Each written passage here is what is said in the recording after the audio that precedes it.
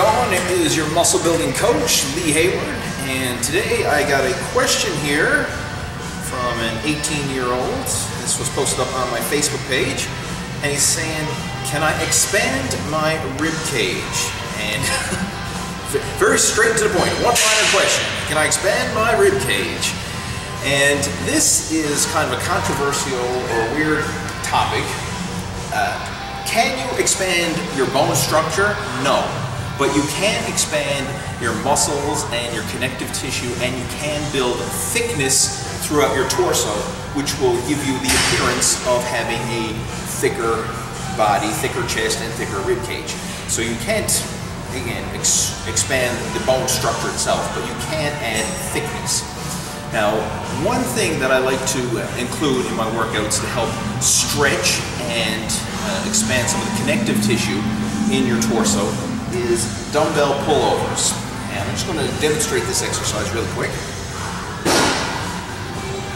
For this one, to get a good stretch, what I want you to do is lay across a flat exercise bench. And the idea is to have your hips lower than the height of the bench.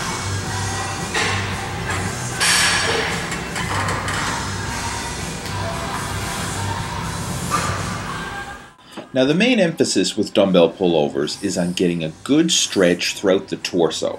You'll really feel it in the chest and the lats and just the whole rib cage area in general. And you notice here you can actually see how my rib cage is actually stretching as I lower that dumbbell down and hold that stretch for a split second in the bottom. Now, when you're doing the exercise, make sure to keep a slight bend in the elbows just to take strain off the elbow joint, and purposely keep your hips lower than the height of the bench. And it's almost like a bridging exercise for the torso, so you get a really good stretch.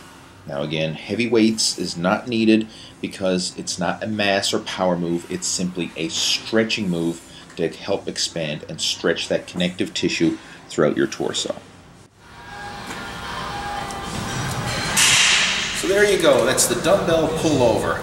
Now the ideal time to do this is right after a chest workout or right after a back workout when you're already pumped up. So I mean, this exercise primarily works as a stretch move for both the chest and the lats. So you can throw it in with either or if you want, you can even throw it in with both a chest and with your chest and your back workouts as a stretch move. Now again, lightweight is all you need for this move. It's not a mass move, it's not a power move, it's a stretching move. So lighter weights, stricter form, and really focus on feeling the stretch throughout your torso as you're doing the exercise.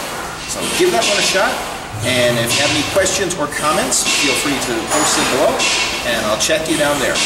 Have yourself an awesome day, and I'll talk to you soon. Over and out.